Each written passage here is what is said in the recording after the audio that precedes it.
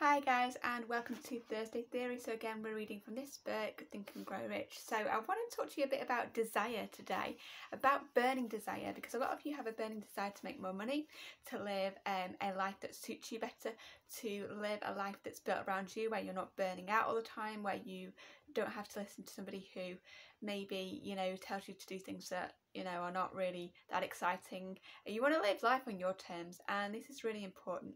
So as you know, we were talking about Edwin Barnes, and we do this Thursday Theory every week to help you understand a bit more about success mindset. So Think and Grow Rich is one of my favourite books. I haven't read it all the way through yet, but Bob Proctor, the Canadian multimillionaire who taught him, who's taught me, he used to read this every day for 60 years, and it did him a lot of good, let's just say that. So let's introduce this to you. Now, not many people have heard of this book. It's not a very expensive book.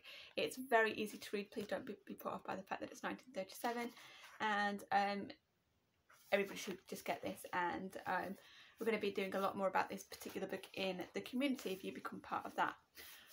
So let's go back to reading about Barnes. So if you remember, Barnes was the business associate, or became the business associate of Thomas Edison, who obviously invented the light bulb, something which we all benefit from. And we saw a little bit about Mr. Edison's story about how he was actually sent home from school with a letter when he was in primary school saying that basically your son is too stupid to teach, how wrong they were. And Barnes was pretty much the same. So we were talking about how Barnes, Edwin Barnes, decided that that's what he'd like to do. He'd like to be the #1 business partner with Edison, not work for him, be the partner with him.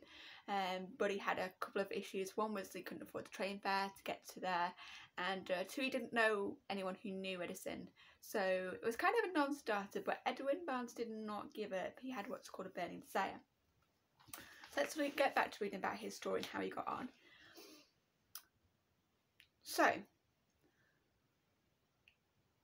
when Edwin Barnes climbed down from the freight train in Orange, New Jersey, more than 30 years ago, remember this was born in 1937, so about late 1800s, bear in mind, he resembled a tramp, but his thoughts were those of a king. As he made his way from the railroad tracks to Thomas A. Edison's office, his mind was at work. He saw himself standing in Edison's presence. He heard himself asking for Mr. Edison the opportunity to carry out the one consuming obsession of his life, a burning idea to become a business associate with the great inventor.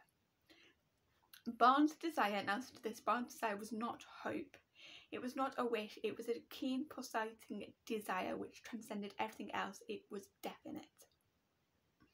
I'm actually going to stop there, although I've not read very much. Definite aim. How many people do you know, and you can ask this of yourself, do you know who do not have a definite aim in life? Most of us.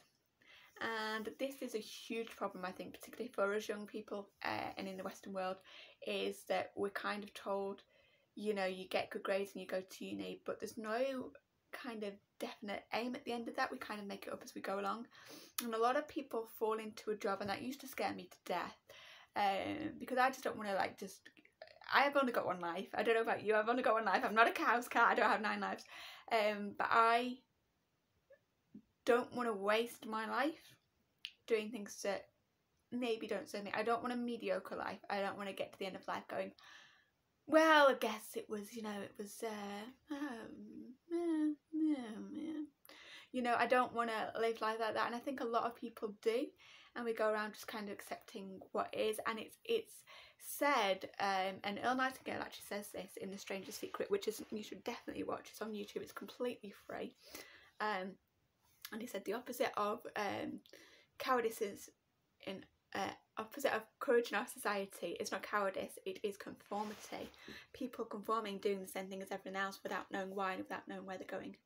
Now, if you want more money, if you want more peace of mind, if you want better relationships, if you want whatever it is you want, and you might not know yet what you want, and this is why I do what I do, then you're gonna have to do something about it.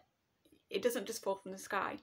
And I think so many of us, and I've done this before, I fell into the trap. I used to have a book, I found it the other day, 2017, 2018, and I've written in it what I want, and I've written it kind of you flip the pages and I've written it like a few pages later, I've written it a few pages later, and I've written things, quotes when I started to, when I started to step into personal development, when I started to listen to people like Earl Nightingale and Jim Rohn and Dr. Dennis Waitley and these sorts of people. And I never followed through because it wasn't a burning desire. It was at the time that I wrote it, and then I put it down and carried on with life. And obviously I forgot, and then a few pages later I'm writing it again. So there's this inconsistency, and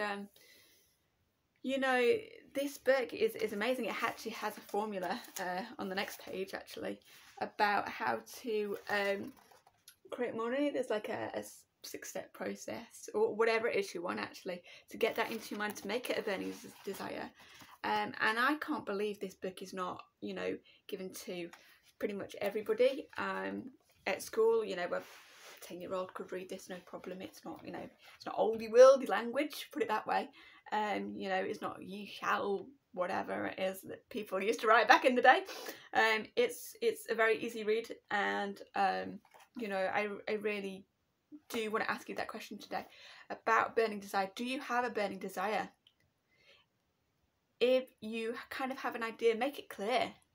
Write down what you want. Most of us will never allow ourselves to consider what we want. It's kind of taboo to say, oh, I want more money. Oh, I would like, I would like a better house.